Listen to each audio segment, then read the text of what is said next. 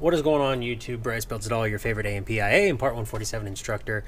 Back again. This time we are continuing our install on the JPI EDM 900 for the Cessna 172 project.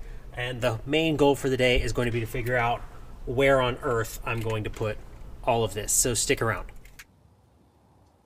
All right, if I pull this unit out, you can see on the back it's got P1, P2, P3 at the top, which is weird, P4, and then this is P5, and this is my remote alarm light. So I'm going to start by setting this out of the panel, out of the way.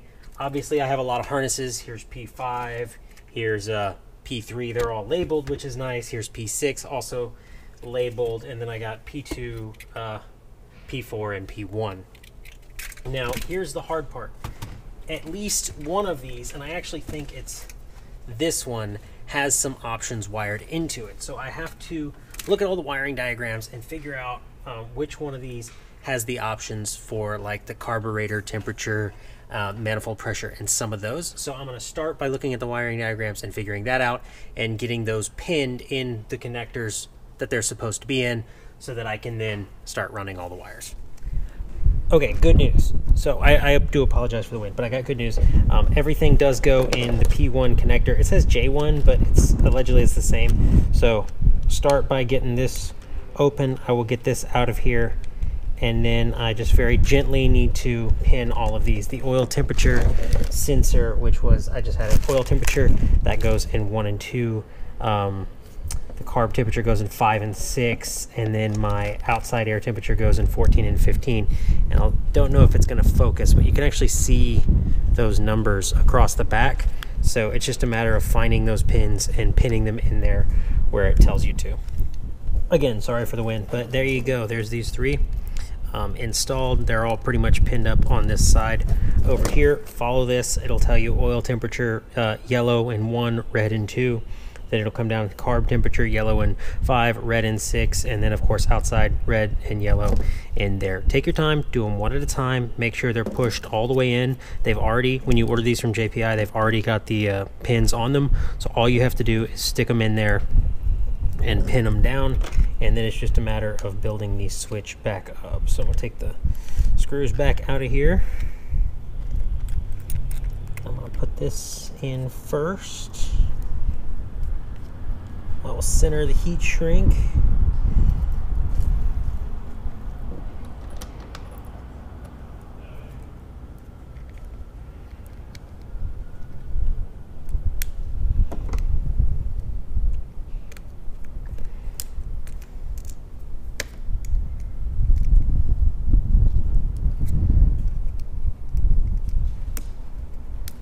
Get this started. Again, like I said, get this centered up so that it looks pretty. Make sure you got plenty of room there. Go ahead and run these down. They don't have to be super tight, but they need to be tight enough to hold the harness. You don't want them flopping around.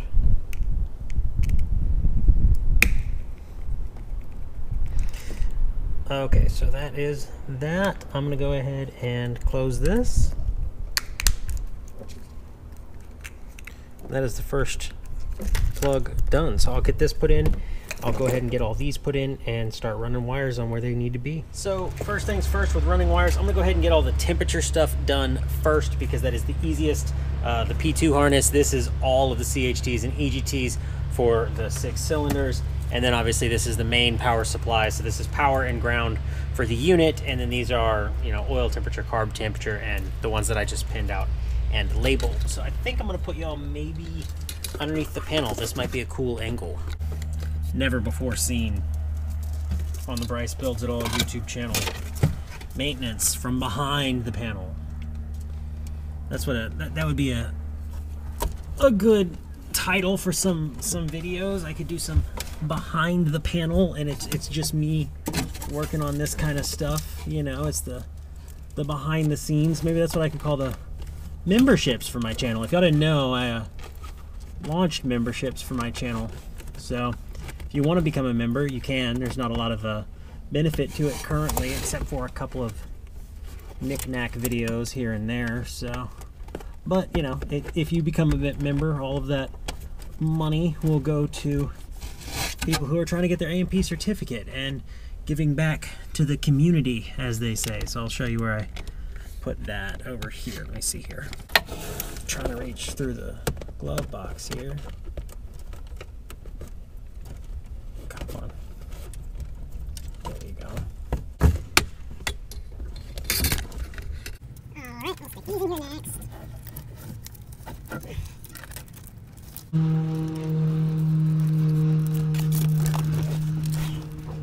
This is kind of hard.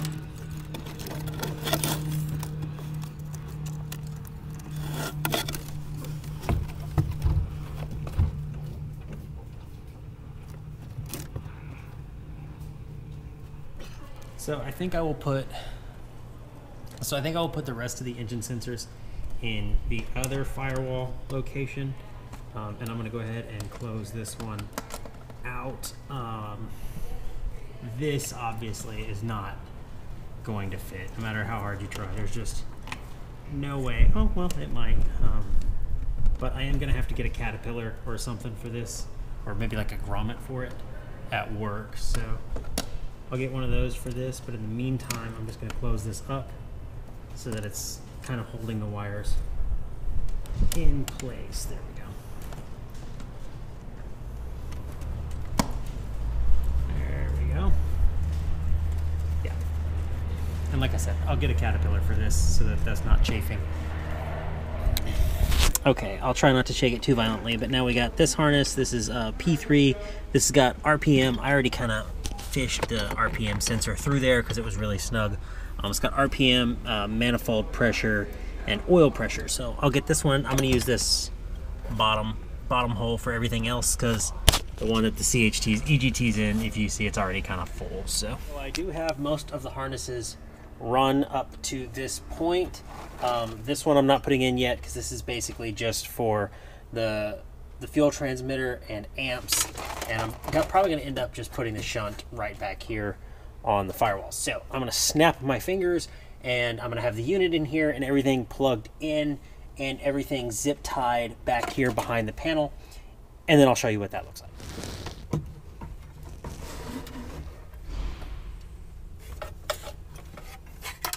So looking a lot better. I still need to sort of secure this a little more this way. I might get a little more slack out of it and pull it closer in, because what I'm worried about is that yoke right there. I don't want that yoke to hit it. So I need to find a way to secure the whole harness. I'm trying to get the camera in here. Find a way to get the whole harness kind of over here, out of the way, and pulled close enough this way. This is for the amp meter. I'm going to go ahead and put the shunt, is what they call it. I'm going to go ahead and mount the shunt right back behind here where the old amp meter was, because I don't really want to modify the original wiring harness, at least as little as I have to. These are the wires for the original fuel senders. There's power. This one here is a little jumper that goes from left to the right, and then that one obviously goes up to the right gauge. So I'm probably going to go ahead and try to get the fuel gauge harness in it. This is for the size fuel senders. This is the last harness I need to run. So I'll take this out, and then I'll figure out how to run that. Okay, I've got those run. Other side's the same. I had to leave this one on just because the lamp is attached to it and I didn't want to take it off, but this is the wire for the size fuel sender. This is actually the outside air temperature wire.